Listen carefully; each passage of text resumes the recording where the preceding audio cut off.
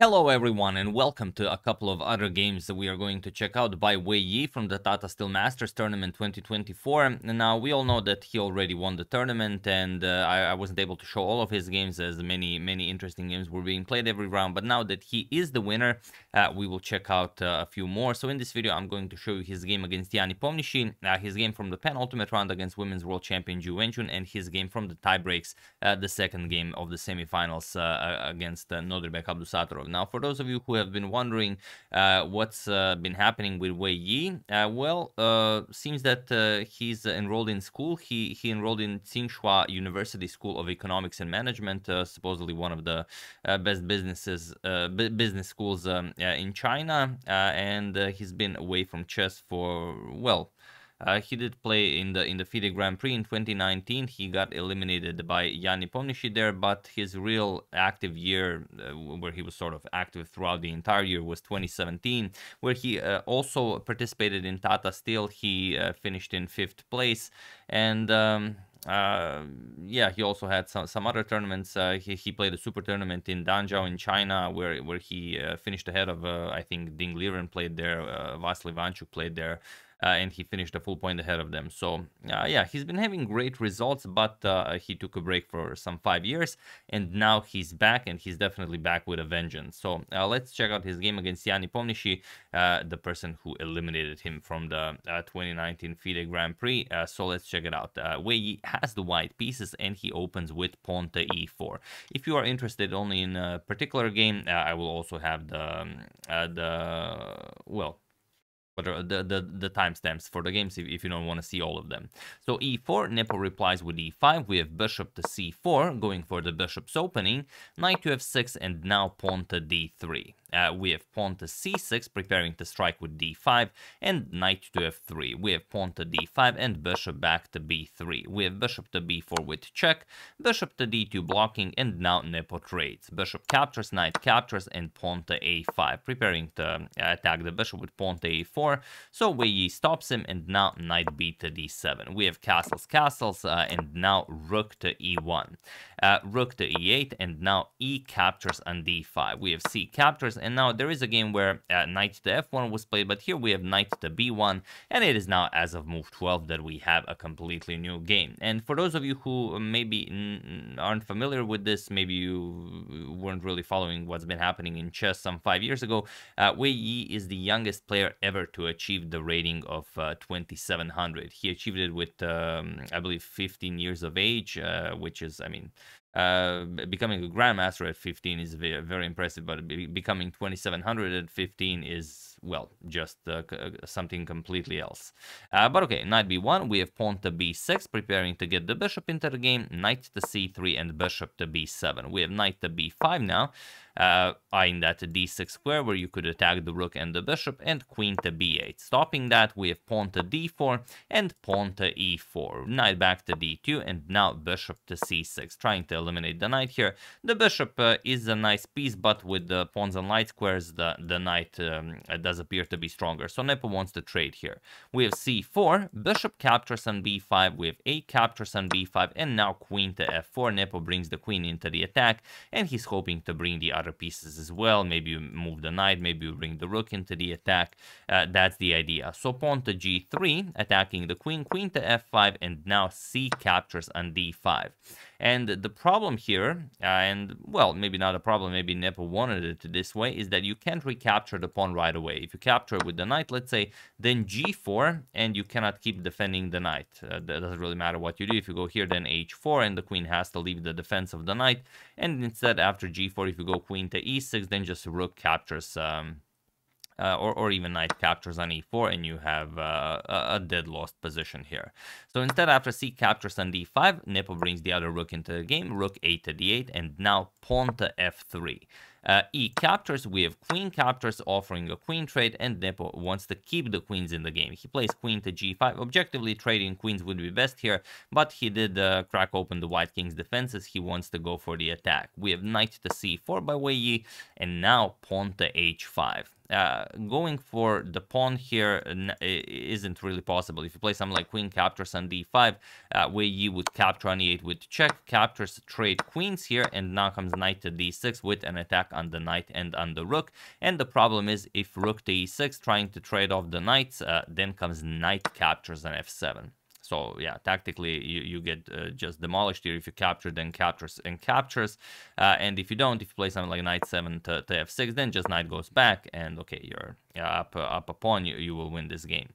So instead, after knight c4, pawn to h5, Nepo goes for the white king. We have pawn to d6, and now king to f8. Probably h4 is the way to go, but still Wei Yi's position is much better here. Nepo played king to f8, and it is well, here the Wei Yi made a beautiful rook lift. He played rook to e7, and there's really not all that much you can do here. If you wait, then you're just gonna get destroyed here on the f7 square. And if you trade, which is what Nepo did, rook captures, d captures with check, king captures, now rook to e1 with check. More precise is queen to e2. Queen to e2 check, king f8, and now knight to d6 going after the f7 pawn. Instead of what Wei Yi did, rook to a1 with check, and after king to f8, now knight to d6, because now there's this annoying queen to d2 move by Nepo that attacks the rook here, and well, also the b2 pawn, it's not really the best situation here.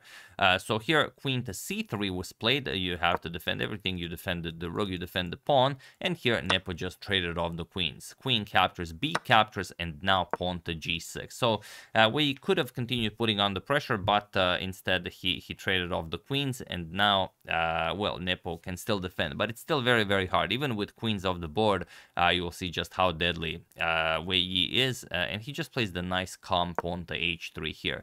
There's no need to rush anything here by capturing, because there's no good square for black. You can't really move the knights anywhere, especially with h3 being played. Knight to g4 is not possible. Where is this knight going? Also, the pawn just covers that. If you play knight to b8, then you're going to capture on f7. You don't have to do it before that. As long as your knight is on d6, the rook does not have c8, does not have d8 squares, and Nepo's position is just terrible. He plays pawn to a4. He tries sacrificing a pawn to get his rook activated, but Wei Yi not interested. He just brings the bishop back, bishop to a2, pawn to a3, and now king to g2. We have rook to a8. Trying something here, but now king to f3. Wei Yi reveals his true plans, and that is king f4, king g5, king to h6, rook to a5, but just a nice king to f4. We have rook back to a8 and king to g5. Not a move inside for Nepo. Rook to d8 or king g7. You know, you can stop king to h6, but then the rook comes to e7, and now there's a triple attack on f7. Okay, rook f8 can be played, but now everything is stuck here guarding the f7 pawn, and white can do pretty much whatever. So instead, after king g5, rook to d8 was played. Now comes bishop captures on f7. It's time to break through here. Knight to b8 attacking the knight, and now king captures on f6. We have rook captures on d6 with check, bishop to e6. Of course, you need to block check. Knight to d7 also comes with check, king captures on g6. Knight to e5 with check, trying to get maybe pawn captures and then rook captures, or maybe if the rook captures, maybe you can start advancing the pawn, even though it's not enough to, you know, stir anything up. King to f6 by Wei Yi, and he was in this position on move 41 that Nepomniachtchi resigned the game, as there is nothing more to be done here. The problem is now, well, you have to move the knight, knight to d3. Let's say you go after the rook, rook a1, and the pawn will come off. Let's say rook to d8, rook captures on a3, and that's it. Wei Yi is up 2 pawns, 3 pawns, not 2, completely winning. And of course, Nepo wants nothing to do with this position. Time control has been reached, and of course, Wei Yi will win this easily. So that's what happened in the game against Nepo. A very nice revenge for that FIDE Grand Prix loss that Nepo delivered at the 2019 FIDE Grand Prix. Now let's check out the game against the Women's World Champion Ju Wenjun. Wei Yi had the black pieces here, and she opened with pawn to d4. We have pawn to e6, pawn to c4, and now pawn to f5. He goes for the classical Dutch defense. G3, the most popular way to continue, knight f6, and now now bishop to g2. We have pawn to d5, and now knight to h3. Knight to f3 is more popular, but still knight to h3 very much played. Bishop to d6, and now both players castle. So castles, castles. And pawn to b3 here. D captures on c4. We have b captures on c4 and pawn to c5. e3 guarding the d4 pawn, and now knight to c6. Now there are some games that reach this position. e5 is a known move, but Wei Yi plays knight to c6, and it is now as of move 9 that we have a completely new game. So bishop to b2, and now queen to b6. He puts pressure on the bishop here, and just queen b3. She offers a queen trade. C captures on d4. We have e captures, and now knight to a5, attacking the queen, offering a trade, and again we have a queen trade. Captures, captures, and the rook to c1. And seems like there are no problems here. She defended well. And Wei Yi has nothing to show for his effort, but that could not be further from the truth. Look at this, bishop to d7. Okay, knight to d2, developing while defending these pawns here. Rook a to c8, getting more pieces to attack the pawn, and now bishop to f1. She adds a defender. We have rook to c7, preparing to double up on the c file, or maybe even rook to a8. Knight to b3, offering a trade of knights, and now rook to a8. Just asking if you want to capture on a5, then we can undouble his pawns. f3, and now knight to c6. We have pawn to c5, striking against that bishop on d6. B captures on c5, and now knight captures on c5. And just pawn to h6, not allowing knight to come to g5. Knight captures on d7. We have rook captures on d7, and now she played knight to f2. Here it was crucial to go pawn to a4, or even bishop to b5. But in the game, knight to f2 was played, and here Wei Yi plays this very, very annoying bishop to a3 move. And someone, sorry, I just remembered this. Someone said in the previous video that Wei Yi in Chinese literally translates to playing chess, amongst other things. I don't know if that's true, but if it is, I mean, that's very cool. So bishop a3, and now the problem is, how do you defend the pawn here? That pawn is just lost. There's no way to defend it. If you capture, then just rook captures, and the knight and the rook are attacking it. You cannot bring more defenders. So rook c to b1 was played, and now just bishop captures, rook captures, and knight captures on d4, winning a pawn. But okay, she will win the b pawn, and then Wei Yi will have 4 against 3 on the king side. Shouldn't be enough for a victory. Well, that is if you are playing a counting pawns game, which Wei Yi most certainly is not. We have pawn to f4. Now comes rook to a3. Just a very active rook move. Rook a to b1, going after the b7 pawn. Now comes knight to d5. And okay, knight to d3, and now knight to c3, attacking the rook on b1. Rook to a1, and now pawn to b5. We have knight to b4, and now look at this spectacular move by Wei Yi. He plays knight to d1. Of course, the knight cannot be captured, otherwise knight to f3 check results in rook captures, and it's hard to even make a move here. Let's say you play rook b to b1, now comes knight to f3 check, king h1, and rook to d2. How do you stop checkmate here? You have to play bishop to g2, and then knight to f2, a beautiful double knight checkmate. Look at this. So not looking good for Wenjun. She plays a rook back to g2, and now knight to e3. Again, harasses the rook here. Rook back to b2, and now just pawn to g5. He continues marching forward. F captures, we have h captures, and bishop to g2, but now rook to c7. Preparing rook to c4. We have rook to e1, and now rook to c4. Just improving the position. We have bishop to b7. Not a lot of moves for Wenjun here. King to g7. We have king to f2. Now comes pawn to f4. G captures on f4. G captures, and now rook to g1 with check, but king to f6, and now there's really nothing more to be done here. Pawn to h4 was played. She started advancing the pawn, but here Wei Yi just played rook captures on b4, and he was in this position on move 39 before reaching time control that Wenjun resigned the game, as there is nothing more to be done here. You're down material, and of course, if you capture the rook, then look at this wonderful checkmate. Rook captures on a2 with check, king to e1, and rook to e2 checkmate. We reach the position from the thumbnail. So beautiful stuff by Wei Yi. defeating Wenjun in the penultimate round. If you haven't seen the final round game Wei Yi played against Vidit Gujarati, do check it out. I also have it on my channel. It's a phenomenal game.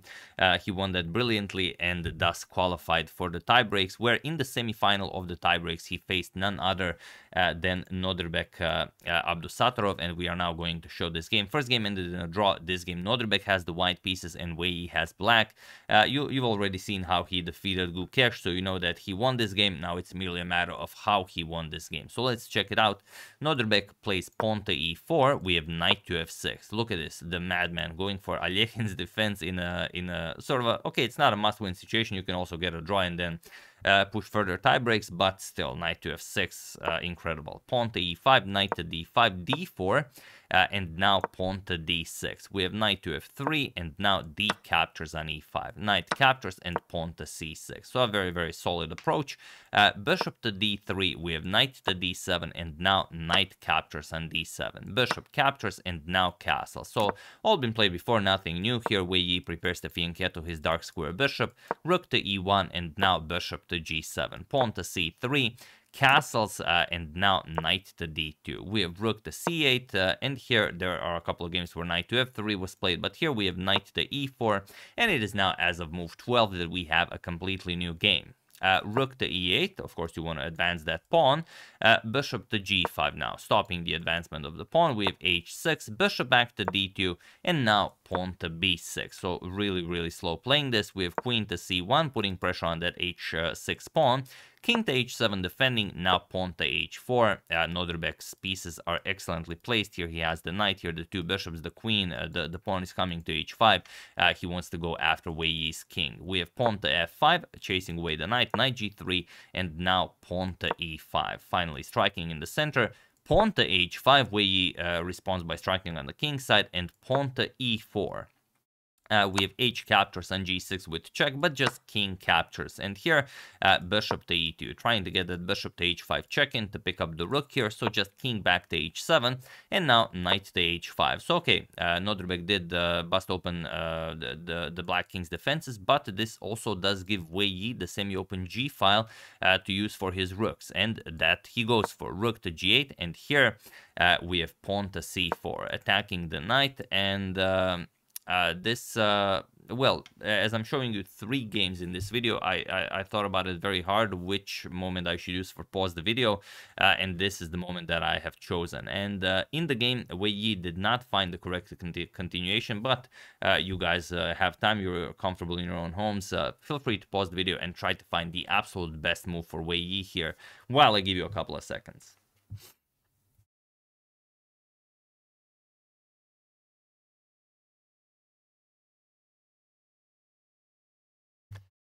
So for those of you who were able to do it, congratulations on spotting this incredible maneuver. And for those of you who just want to enjoy the show, it is bishop captures on d4. That's the stuff. You could also start with queen to h4, but bishop captures on d4 is more precise, and you will play queen to h4, so it does really matter. Now the idea is that after c captures on d5, you don't have to worry about this knight. Now you play queen to h4, threatening the f2 pawn, and after rook to f1, there's rook captures on g2. With check. So this is only one of the lines, but all of the lines are winning. And now, okay, you can't give a check yet because the knight goes to g3, but you stop it. Pawn to f4 first, and if white captures on f4, now you play bishop to h3 with check, king to g1, and now rook to g8 with check. Knight to g3, but it doesn't matter. Rook captures, bishop captures, and of course, queen captures on g3. The f pawn is pinned, king h1, and queen to g2 will be checkmate. So such a maneuver was in the position, but Nodirbek pushed the pawn strong. He scared Wei Yi, and Wei Yi moved back with the knight, knight to c7, and now Nodirbek eliminates the knight, the bishop on g7, rook captures, and the bishop captures on h6. But okay, rook to g6, Nodirbek is up a pawn, but this game is not about counting pawns. We have bishop to f4, and now knight to e6. And now, give me just a second, I have to change the letter on the little robot, just so you guys don't think this is a classical game. Of course, this is a blitz game, as these are blitz tiebreaks, so I don't want to trick you guys. There we have it. All right, sorry about that. And queen to e3. And now, well, there's still work to be done here, but both players have a playable position here. And well, you could capture on f4, queen to h4. Wei Yi brings the queen into the attack, and he keeps material on the board. Queen g3, queen back to f6, and now bishop to e5. We have queen to h4 and g3 now. Now Nodrbek is considering king to g2, followed by rook to h1 check. So of course queen to h3, and now bishop to f1, chasing away the queen, queen h5, and now queen to e2, offering a queen trade, and queen to h6. We have bishop to g2, and now rook c to g8. So bringing everything over to the king side. Wei Yi wants to attack, but it's not easy, as Nodrbek's bishop is doing an incredible job at defending this position. We have pawn to d5, striking in the center, knight to g5. We have bishop to f4 now, not allowing the knight to move, but that's exactly what Wei Yi does. Knight to h3 check, and now you have to capture the knight, otherwise knight captures on f4 will be winning. So captures, and now rook a to d1. Very calmly played. Rook to g4, now threatening rook captures on f4 as the g pawn is pinned. Queen to f1, offering a queen trade, queen to h5, and now you have to repeat with queen to e2. It's the only way to continue. Queen to e2, and you don't have to worry about captures because there's queen captures with check. However, bishop to c7 was played. Nodrbek says, well, there's nothing for you to do here. I will play king g2, and then maybe queen to h1. Or I will now play queen to e2, or I will just capture and, you know, win the d file for myself. But now the position is completely winning as f4 seals the deal. Now, you are not in time. If you play something like king to g2, then just rook captures on g3 with check, f captures, rook captures on g3, and that's it. King f2, queen to f3 will be checkmate. So instead, rook captures on e4 was played. At least once Wei Yi captures, you will be able to capture the rook here, but even that is not possible. F captures on g3 by Wei Yi, and now if you capture the rook, you get checkmated. Queen to h2 is checkmate.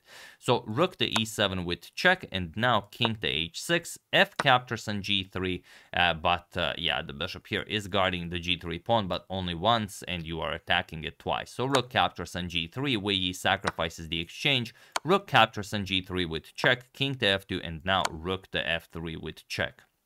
Doesn't matter where you're going, as the queen is lost, and it was in this position on move 43 that Nodrbek Abdusattorov resigned the game, as there is nothing more to be done here. Once the king moves, the problem is you play rook captures on f1 with check, and if king captures, you pick up the rook on d1, and if the rook captures, of course, queen to g5 check, eliminates the rook on e7, and that's pretty much it. You have zero compensation for the queen, so of course it is pointless to continue.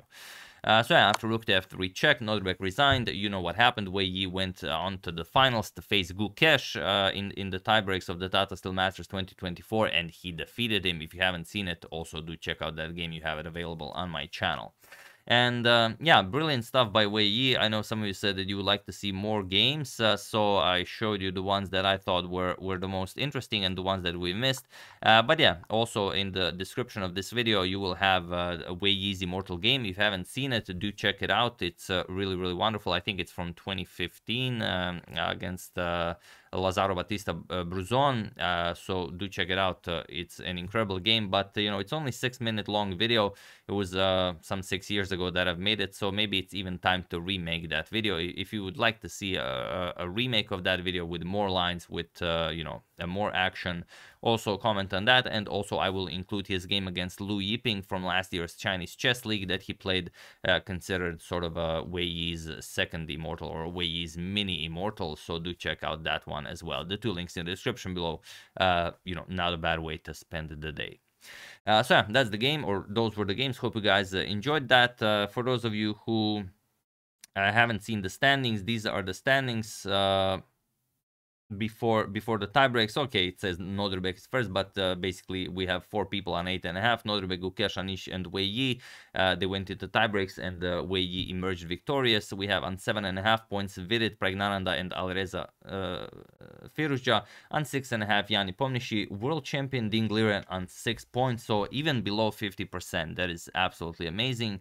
Jordan Van Forest and Alexander Donchenko, Parham Oksulu, and Ju Wenjun on 4.5, and Max Warmerdam, who had a great start to the tournament, but he lost his last 5 games, so that's you know, pretty crushing. And also, here are the results of the final round. If you haven't seen it, Ding Liren drew his game to Women's World Champion Zhu Wenjun. Parham lost to Gukesh. Wei Yi defeated Vidit. Nodrbek defeated Alexander Runchenko. Anish defeated Max Varmerdam. Prague and Alireza drew their game. Prague pushed for a win for a very, very long time, but in the end, Alireza was precise and was able to defend. And Nepo and Jordan drew their game. I don't think either of them were really interested in playing, as they're not very, very happy with their tournament. So yeah, that's a little bit of info about the event. If you guys have some games that you would like shown, do use hashtag suggestion. Also, if you have some favorites from the challengers section, also use hashtag suggestion. But until then, check out the 2 games in the description below. Really, really nice chess being played there.